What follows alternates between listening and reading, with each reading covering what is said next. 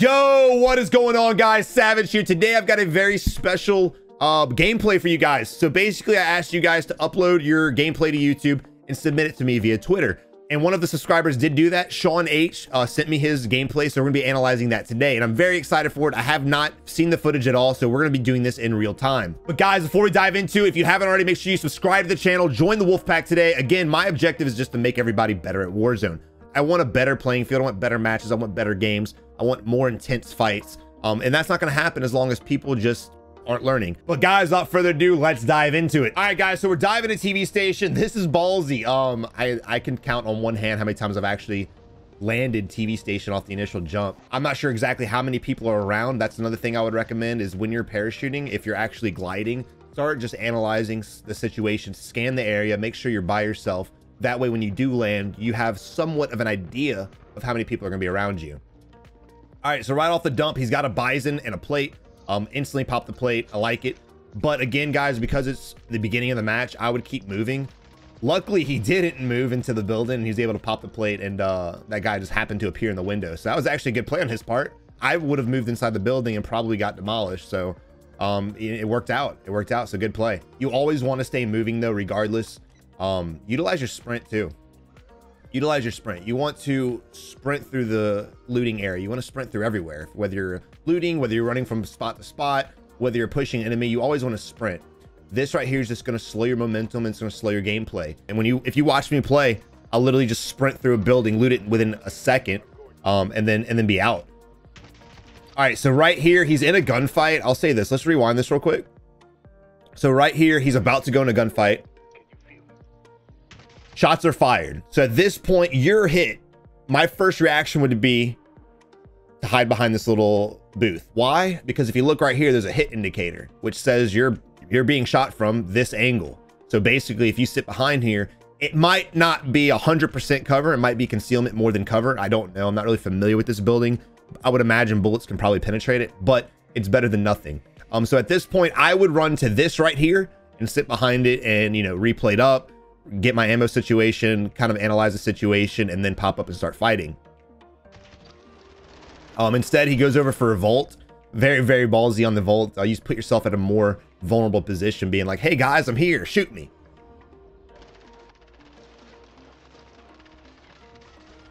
One thing I want to say about your aim is players have a tendency to ADS before they're actually snapped onto the target. If you look right here, the target's sitting right here, and he ADSs before his crosshair is even on this guy. I will not ADS on the target until my center of the screen, until my crosshair is already locked onto him, and then I'll ADS.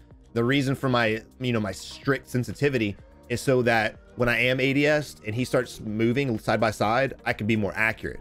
So for some reason, players have a tendency to ADS before they're actually locked onto the target. This is a huge problem within any shooter, honestly. And he's not alone. I'm not trolling him at all. He's not alone in this. Players do this all the time in every game. And it's honestly not even like a newbie or a beginner thing to do. This is pretty average. It's pretty much the norm. So basically, guys, if you want to improve your accuracy, the first thing you need to do, and playing against bots is the best way to do this, but you want to look at the target, make sure your little dot on your screen is lined up with the target, and then ADS. You don't want to ADS this far, because when he tries to transition, your ADS sensitivity is way slower, so it takes longer to respond and to snap on that target. And then right there, if you notice, he actually overshot the target too.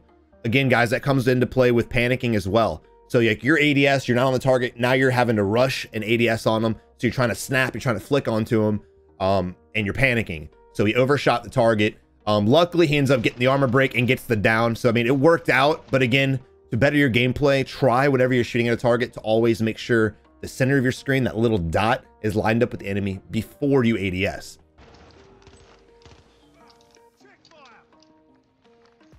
I like it. Go ahead and reload your guns. I'm actually guilty of this, and I never talk about it, but you want to always make sure your guns are reloaded after a fight.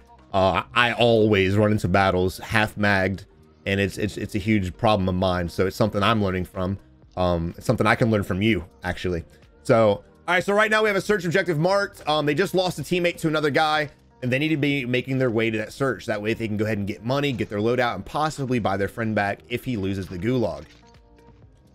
All right, I'm assuming he lost the gulag because he just marked the buy station, which is fine. It happens, man. Not everybody can win the gulags, and gulags right now are really just, they're just fun. All right, again, when it comes to TV station, one of the reasons why I avoid this place is just because I don't know the building. I don't know the layout, and I don't know how to navigate it and get to where I need to go. For instance, I think that's what he's struggling with right now. The search objective's on top of him. He's trying to find a way to the roof. I believe the only way to the roof is on the outside of the building, on the other side. But it's something he's struggling with right here. Again, guys, if you don't know the area, don't land there because you can get thrown in positions like this. All right, unfortunately, the last search objective is in the tower. That's just very unfortunate, man, honestly. You know, there's really no strategy to this. Climbing the stairs is very, very risky, or the ladder is very risky, but you know, it's kind of out there. No one's really around, so he should be fine. I will tell you guys this. I try not to waste my time with climbing rocks because half the rocks you should be able to climb up, you can't, and you end up getting shot while you're trying to figure it out and navigate it. He actually knew what he was doing, so good on you, brother. But I would have gone up a different angle and just saved myself the time. But that's more just personal preference than anything. But all right, guys, so right now we have a full team. They bought their guy back, and we have enough for a loadout. They actually have enough for loadout plates and possibly a UAV. So what they should be doing is making their way back to the buy station. But I want you guys to notice right now, and this is a team play thing. This isn't anything on him. This, I don't know if this is his normal team. I don't know if he knows these people or not. But they need to be staying together. So basically they have enough for a loadout. He's got 6 grand. He's got almost 4. He's got 2, and he's got 8. So basically they need the loadout. They don't have one. For some reason, their team is way off to the south. And judging by the little mark right here, I'm assuming they're shooting at somebody. They're fighting somebody. You know, you just bought back your 4th player, so you know he's not going to have anything. So if the guy we're spectating is getting the search objectives and he's coming back in, what are these two guys doing trying to 2v4 the entire map? If anything, these guys should be with the guy we're spectating so that they can get the search objectives together and buy their loadout as fast as possible. Now, what we're going to run into is a lot of wasted time.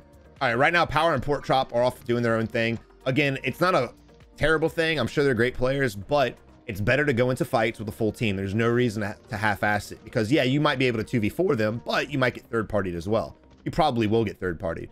So now here we have a situation again. We have all 4 teammates up. We've already spent $4,500 buying back Confident. Is it Confident? Confined Elf, my bad. We spent $4,500 buying Confined Elf, and now we're down 2 teammates and we're down their money. So now we're back down to 2 teammates and now 3 teammates. We have no loadout. We have now no money. Guys, again, I want to always stress the importance of paying attention to everything on your UI. Pay attention to your mini-map, pay attention to your ammo count, pay attention to your health, your armor plate situation, and your money. There was no reason for his 2 teammates to get in this fight. They had a buy station that was safe next to them. They had already cleared out TV station. I do like the fact that they moved out of TV station quickly. And we'll get to that in another video, but they should have bought right off the dump. Big mistake. But again, this isn't Sean's mistake. This is a team mistake. I think Sean went the right play going for the search objectives. So great on you, brother. You got your team plenty of money. Unfortunately, your team blew it.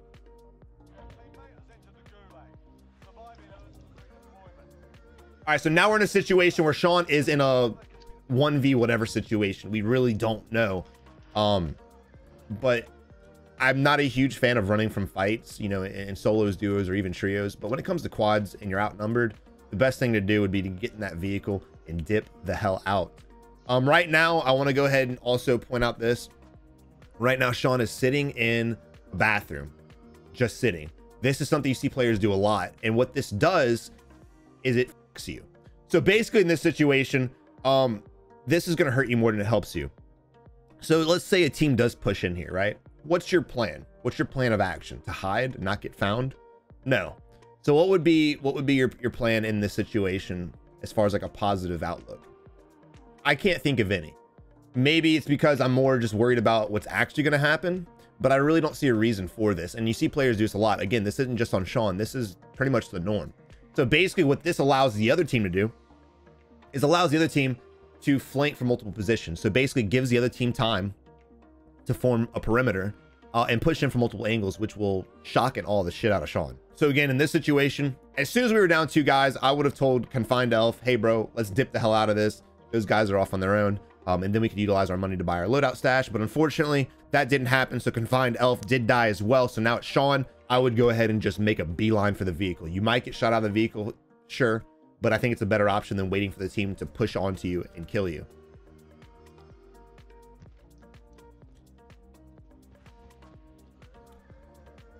This as well, and this is something that I go back to. If you know you're getting shot at, the team knows y'all are there.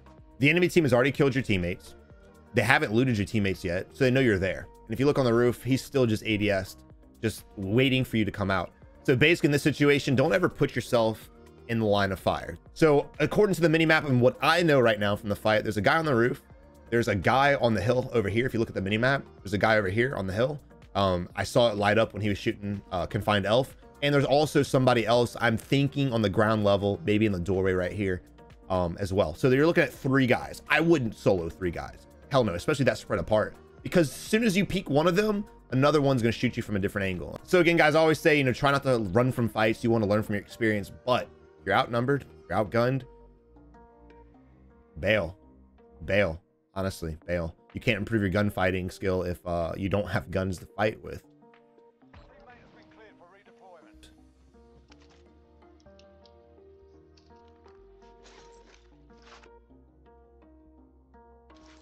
All right, he spots the other guy coming down the hill right here. And this is exactly what I was talking about. The longer you sit in the building, guys, the easier it is for the team to push you. So this guy's still remaining on top.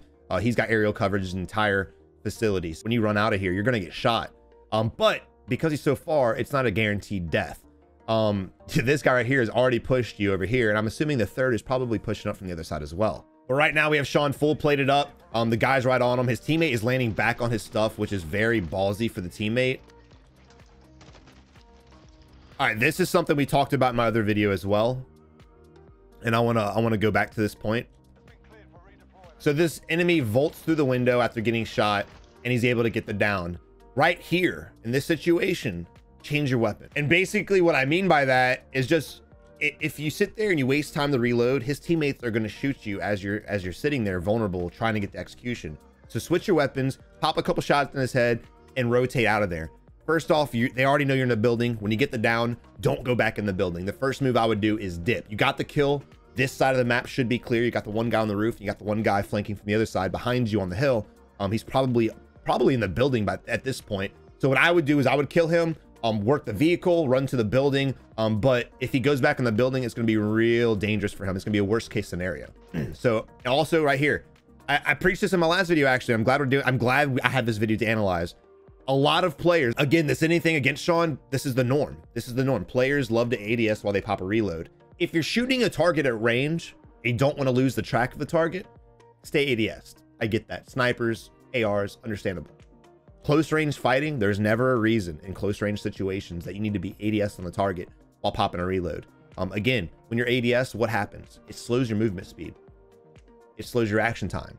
It narrows your field of view. It tunnels you. There's no reason to be ADS while you're popping a reload on this guy at all.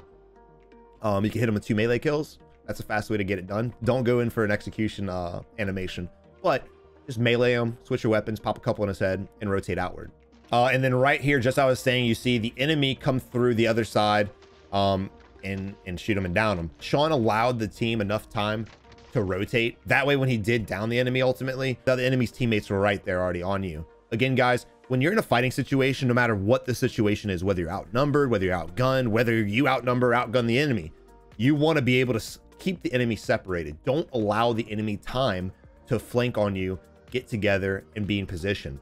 You had a guy on the roof. They would have had their loadout, would have been an easy pick. Nobody could get to him. Easy pick and execution. You had the guy on the mountain by himself. Again, if the team would have got their loadout, easy pick, easy kill.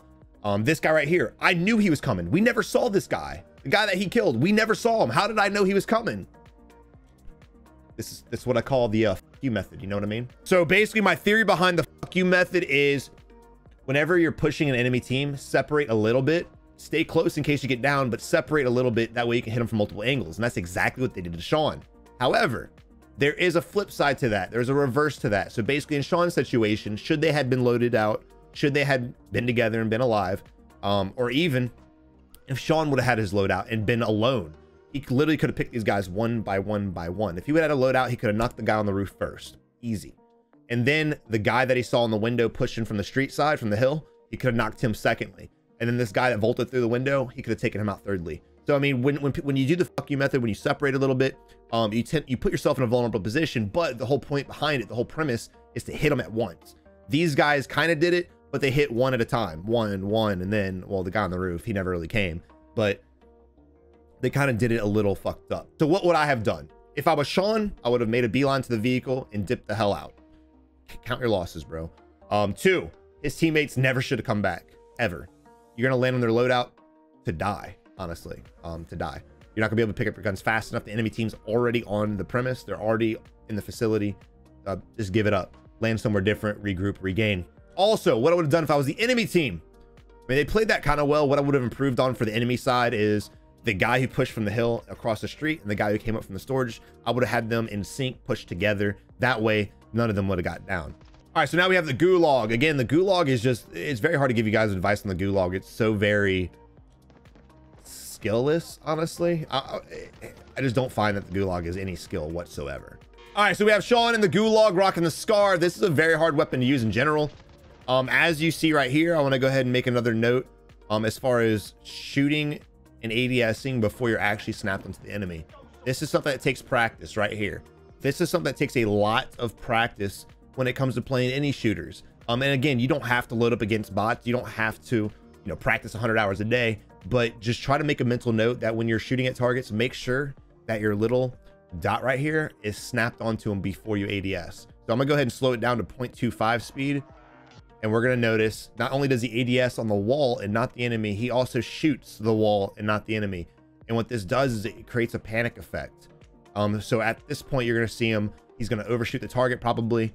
He's gonna spray around the target. He might hit him once, but because he's not lined up on sight, his precision is basically tanked. As you can see right here, he actually never even hits the target. He hits him one time right at the end. Again, nothing against Sean at all by any stretch of imagination. This is the norm. This is something that I'm trying to get players away from. This is something that I struggled with when I was playing, Call of Duty a few years ago, and I was playing other shooters a few years ago as well. I mean, even still to this day, we're all guilty of it, but make sure it's not a habit. Make sure, if it happens, you are aware of it, you correct it, and you get better with it. So basically, Sean, my advice for you in your gameplay, one, I'm not sure your teammate situation, so I can't really say like get better teamwork and this and that. They could be randoms, they could be friends of yours, whatever the case may be. But regardless, make sure your teammates are aware of the plan. You had a good plan going for the search objective and getting your stash, I'm assuming, was your next move. Your teammates, on the other hand, had a whole different agenda. If they were your normal squad, make sure that y'all are on the same wavelength before y'all make your next move. Also, 2, I would sprint throughout the map. Always sprint. Make sure you're always sprinting as much as possible.